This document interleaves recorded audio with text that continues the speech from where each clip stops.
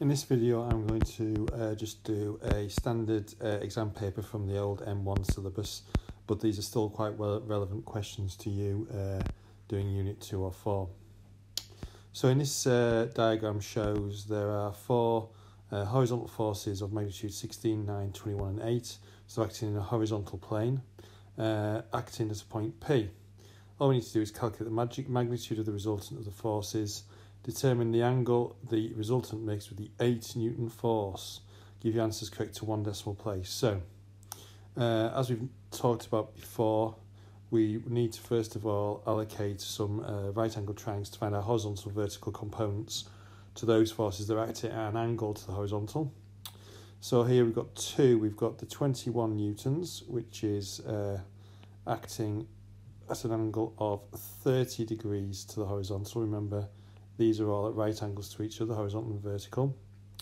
And then we've obviously got the 9 Newton, which is acting at 75 degrees to the horizontal. And that's acting downwards, so I've got two triangles there that need to be dealt with.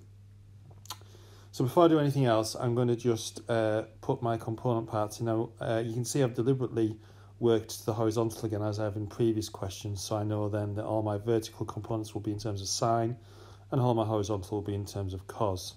So if I just work around now using my methods from the previous videos, I'll have 21 sine 30 degrees here. I will have 9 sine 75 degrees here in the vertical. Then I'm going to have two horizontal components there, aren't I, which are going to be a bit difficult to fit in, so I'm just going to write them above each other to the left here, and that's going to be 21 cos 30 degrees in the horizontal and 9 cos 75 degrees in the horizontal. So I've written them in red as well so we can see the differences. Now the 8 and the 16 are both acting in the horizontal and vertical as it stands anyway, so we don't need to do anything with those. It was just we had to do something with the 21 newtons and the 9 newtons. So to start off with, the first thing to do would be to resolve in the horizontal direction. So taking my horizontal to the right as positive, we're going to have 16 take away 21 cos 30 degrees, take away 9 cos 75 degrees. Obviously that's because the 21 and the 9 components act in the opposite direction. That will give you an overall force in the horizontal of minus 4.52 newtons.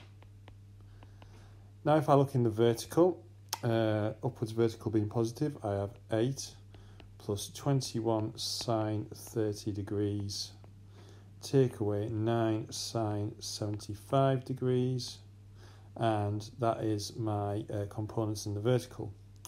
So that comes to an overall answer of 9.8 newtons. So now I've got my two overall horizontal and vertical forces.